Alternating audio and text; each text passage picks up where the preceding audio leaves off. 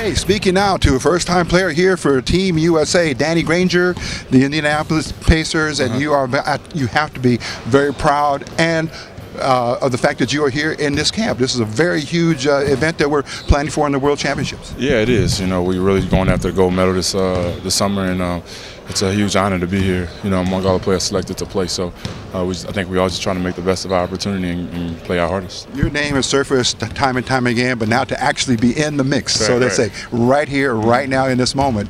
Your thoughts on your preparations and the camp so far? I'm happy to be here. The camp's been going well.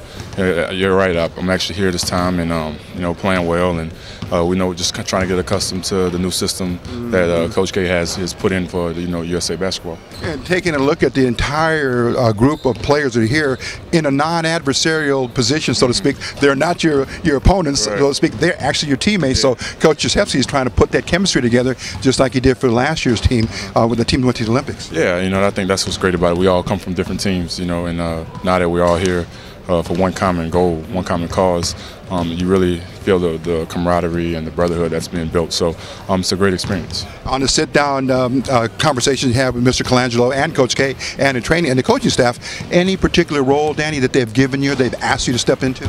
Not yet. You know, I think we still just putting in the offensive systems and whatnot, and they're trying to really analyze the strengths of each player. You know, you have some scorers, you have some good shot blockers, some rebounders, and they're trying to put that all into one mix. So not yet, but I'm sure we'll know soon enough. And Danny, going back to your home team, the Pacers, things are looking very good this coming season. Yeah, we're looking good this season. We drafted 3 very promising rookies, and that should help us. And we're probably gonna make some moves in free agency, but overall, it's looking good in Indiana.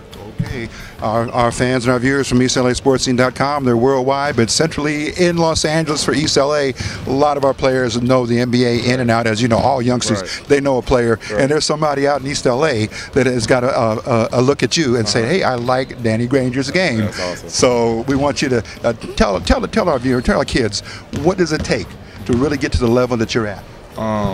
Determination. You know, you really gotta keep striving for your goal. I mean, you're gonna be knocked back a lot of times. You'll have some adversity, but I think for those who persevere, success is in sight. Okay, and that's for the love of the game, the sacrifice of the game, and the passion for the game. You roll it all of them to one, and you come out being a very good player and a good person. That's correct. You have to love the game. You know, you love the game will love you. You know, that's what I always say. So when you play with that passion and that respect for the game of basketball, you'll always be successful. Danny, one last question. In your off time or even during the season, you give to the community.